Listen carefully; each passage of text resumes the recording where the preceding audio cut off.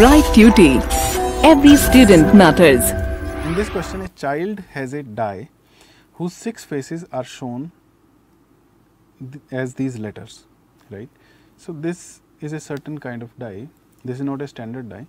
This has got 6 faces shown like this, okay? Now, this die is thrown once. What is the probability of getting an A or D? So, first part, probability of getting an A. So, when we are talking about A, what are the number of favorable cases? This is a favorable case, this is a favorable case. So, 2 cases are there which are favorable to us. And what is the total number of outcomes? 6. So, 2 by 6 is the probability of getting an A, that is 1 by 3. Probability of getting a D. Now, in this circumstance, what are the number of favorable cases? Only this case is favorable. So, one case is favorable by total number of 6 cases. So, 1 by 6 is the probability of getting a D. Now, suppose you drop a die at random on this rectangle here, which has got dimensions 3 meter and 2 meter, right? What is the probability that it will land inside the circle with a diameter of 1 meter? So, when you throw a die and it needs to fall in this circle, we need the probability of that. So, probability of that it will land inside the circle will be equal to, we cannot count number of favorable cases or number of total cases in this. So, what we can look at this question and tell that there is an area which is favorable to us. That area is that circular region, and there is this total area which is the area of this rectangle. So, if it falls in this area, it will be a favorable case. So, area of circle here is pi radius square. So, radius is 1 by 2 square, right. So, this is equal to pi by 4 meter square, and total area of rectangle is equal to length into breadth, that is 3 into 2, 6 meter square. So, what is the favorable area here? If I can say pi by 4, what is the total area? 6. So, the probability is pi by 24, right, and probability will not have any unit here, right. You cannot write meter square or something, because this is a number, okay, without any unit.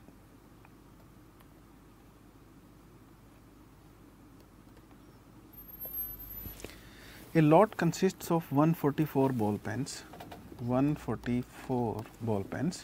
out of which 20 are defective. So, defective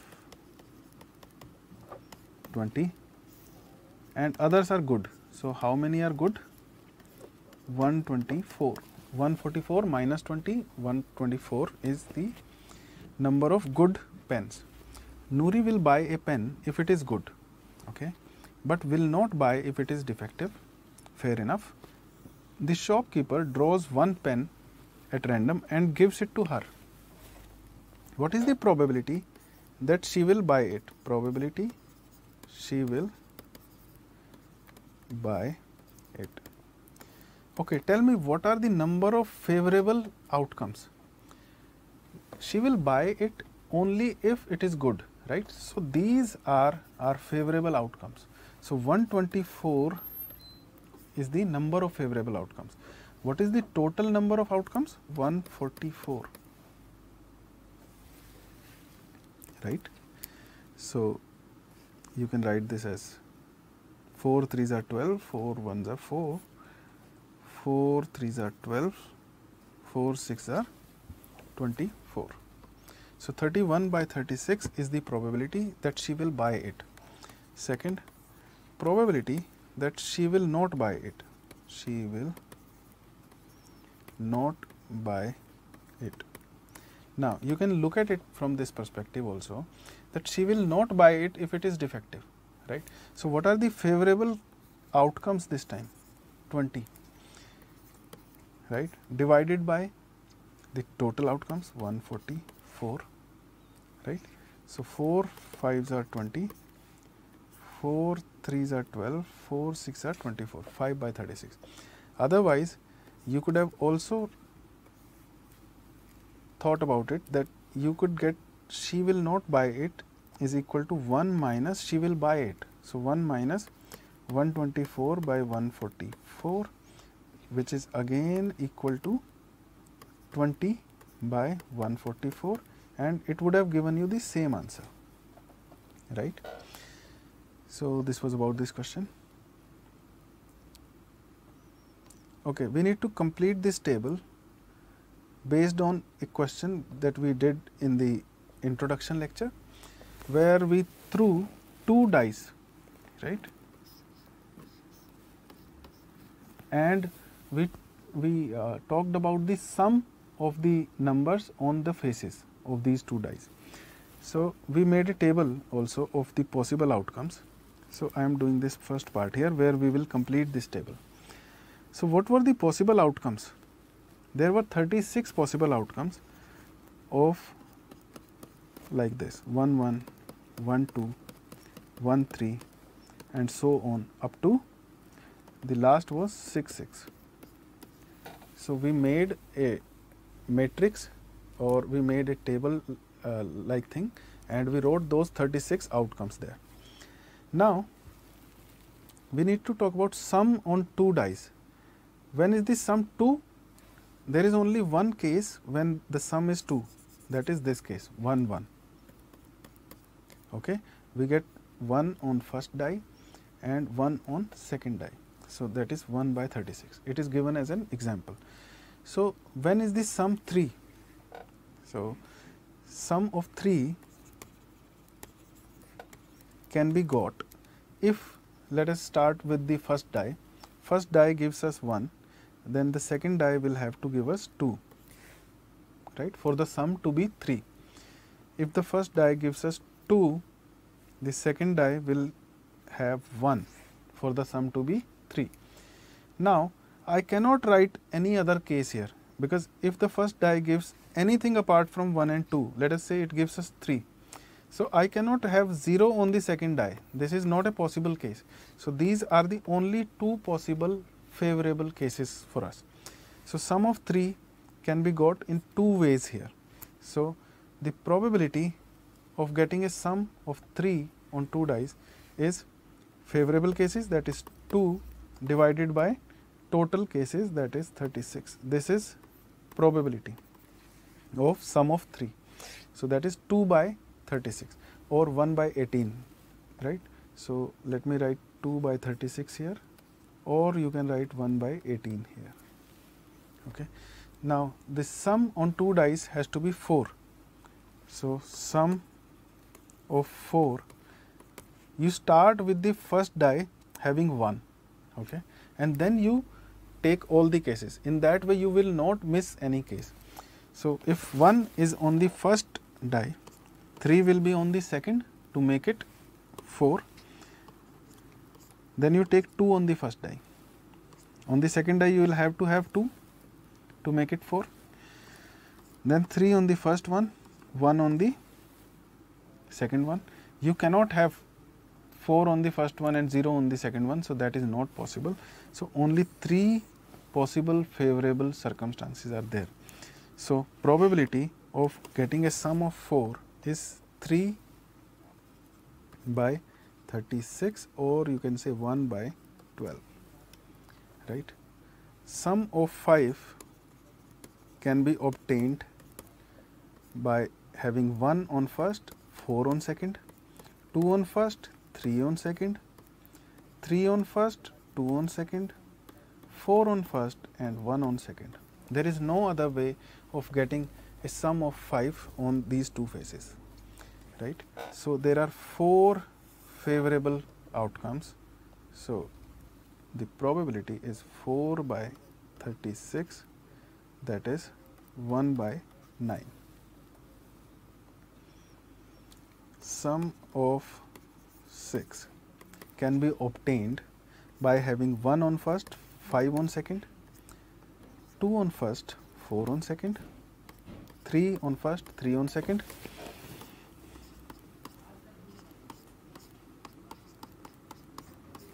right? These are the cases which are possible. So, how many are these? 1, 2, 3, 4, 5. So, 5 favorable cases by total 36. Sum of 7 can be obtained. You write it yourself. 1, 6, 2, 5, 3, 4, 4, 3, 5, 2, 6, 1. Right? You start with 1 on the first die, then 2 on the first die, 3, 4, 5, 6. These are the only options that we can have on the first die. And the second die, you just make the sum as 7. So, if 1 is there on the first, second will have 6. So, 1, 2, 3, 4, 5, 6. 6 cases are favorable cases to us. So, sum of 7, the probability is 6 by 36, that is 1 by 6. Okay. 8 is already given, 5 by 36, right. So, let us calculate for sum of 9. Sum of 9 can be obtained like this. If I have 1 on the first die, can we have 8 on the second one? No. If I have 2 on the first die, can I have 7 on the second one? No, because you cannot have a number more than 6 on a die, right. So, we will start with 3 here. If I have 3 on the first one, 6 on the second one, 4, 5, 5, 4, 6, 3. So, these 4 cases are favorable outcomes. So, 4 by 36 or 1 by 9 is the answer. For a sum of 10,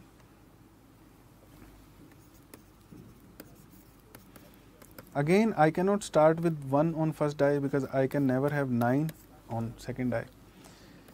2, 8 is also not possible. 3, 7 is also not possible. I am writing these cases just for the clarity.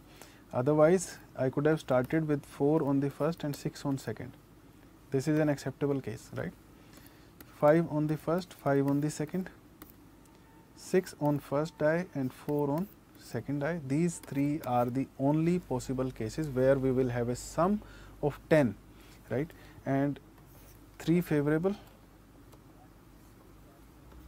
by 36 total will give me 1 by 12 as my probability of getting a sum of 10. Now, sum of 11, sum of 11. So, again I cannot start with 1 because 1, 10 is not possible, right. 2, 9 is not possible, 3, 8 is not possible, 4, 7 is not possible. So, 5, 6 is possible case, right. 6, 5 is another case which is possible for sum of 11, right. So, these 2 are the options which are favorable to us. So, 2 by 36 or 1 by 18 is the probability of getting a sum of 11. A student argues that there are 11 possible outcomes: 2, sum of 2, sum of 3, sum of 4, 5, 6 and up to 12, because we cannot have a sum more than 12, right, because this is the maximum sum, this is the minimum sum. So, these are the possible 11 outcomes. Therefore, each of them has a probability of 1 by 11. Do you agree with this argument? Obviously not. Why? Because these are not equally likely outcomes, right. How am I able to comment on that? Because I have already calculated these probabilities. Getting a sum of 3 the probability is 1 by 18, whereas getting a sum of 4, the probability is 1 by 12. These are obviously not equally likely events.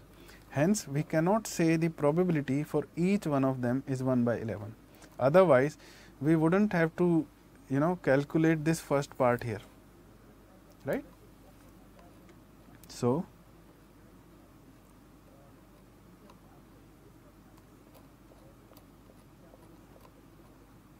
the answer to this second part is we do not agree with this argument, because we have already calculated the probabilities. These are not equal, hence these events are not equally likely. Okay. So, let us move to this next question here. A game consists of tossing a 1 rupee coin 3 times, right? Tossing of a coin 3 times. We have done such a case in our introduction lecture, and noting its outcome each time. Hanif wins if all the tosses give the same result, that is head, head, head, or tail, tail, tail. These are the only 2 outcomes where Hanif wins. These outcomes Hanif wins, okay, and loses otherwise. Calculate the probability that Hanif will lose the game, right? So, we need to calculate that Hanif loses the game. So, number of favorable cases by number of total cases. These are favorable cases? No, because in these 2 cases Hanif wins. So, what are the cases favorable to us? Anything apart from these 2, right? So, we calculated in the introduction part. I would suggest that you go to the introduction and look at the tossing of 3 coins. So, what were the total number of outcomes? 2 raised to power 3, 8 outcomes were there, right? So, out of those 8 outcomes, these 2 are not favorable to us. So, how many are favorable to us? 6 outcomes are favorable to us, and divided by total outcomes, that is 8. So, that is 3 by 4 is the probability that Hanif will lose the game, right? I have done this question in introduction part, but let me tell you what are the total outcomes.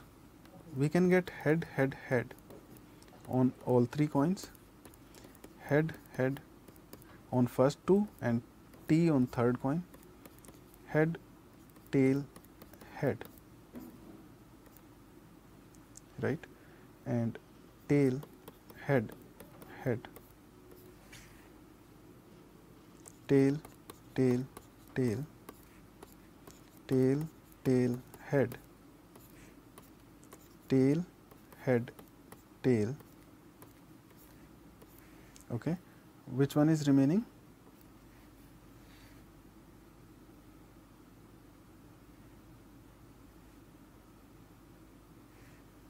Head, tail, tail is remaining. So, these were the 8 cases, 8 possible outcomes. Out of these 2 are not favorable to us. That means these 6 are favorable to us. So, 6 by total of 8 is 3 by 4, which is the probability that Hanif loses the game. A die is thrown twice. So, what is the probability that 5 will not come up either time? So, when a die is thrown twice, the possible outcomes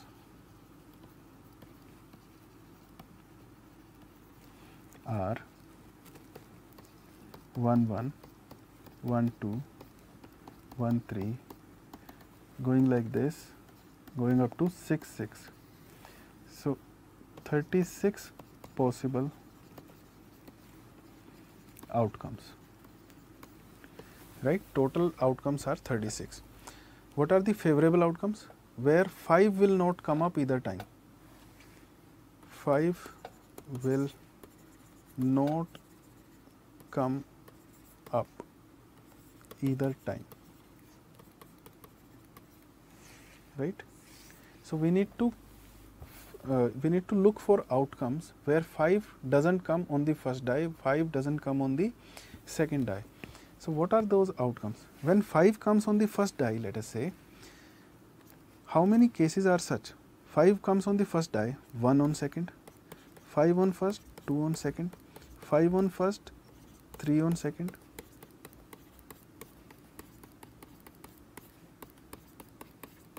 These are the outcomes where 5 is coming on the first die. Out of these, this is the outcome where 5 is coming on both the dies. So, where 5 comes on the second die only, 1 5, 2 5, 3 5, 4 5. This case we have already counted here, so we will not count it here. So, 6 5. These are the cases where 5 comes up one of the times at least. So, 1, 2, 3, 4, 5, 6, 7, 8, 9, 10, 11 such cases are there which are not favorable to us. So, favorable outcomes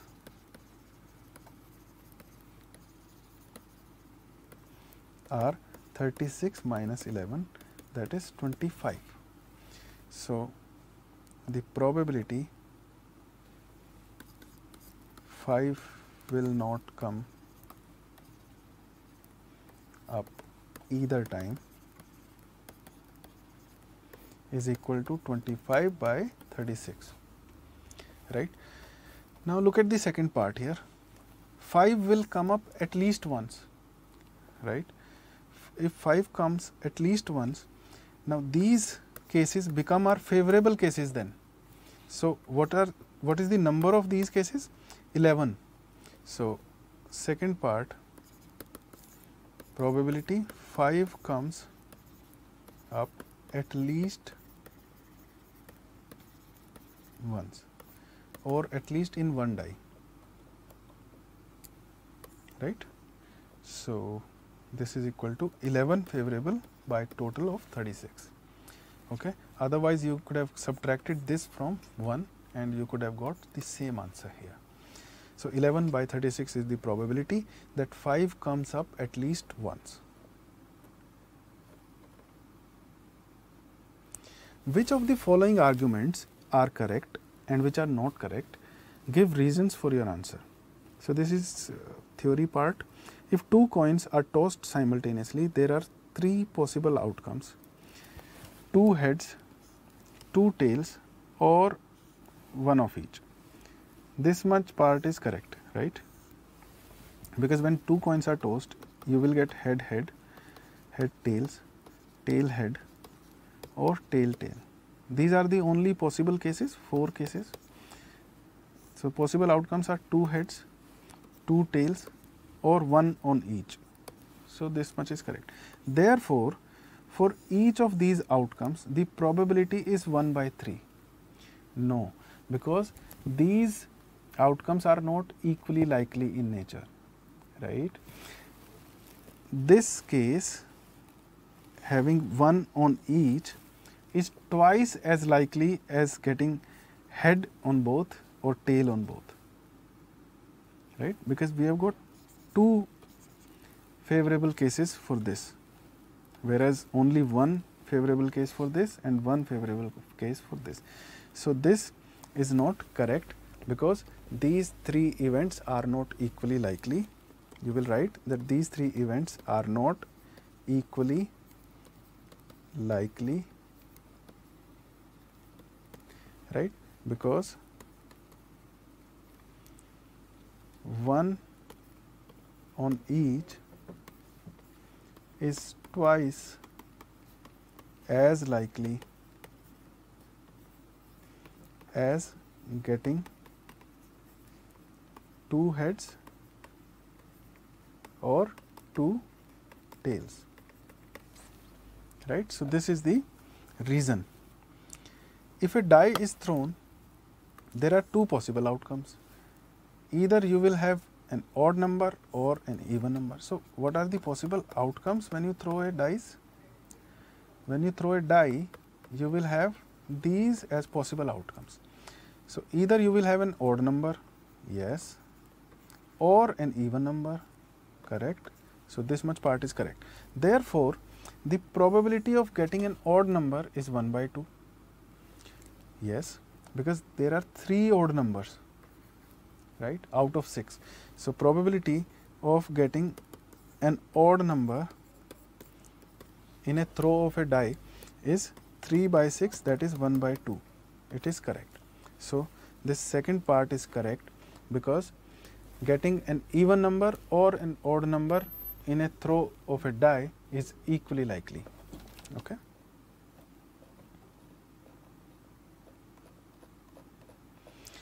So, this was about this exercise of probability.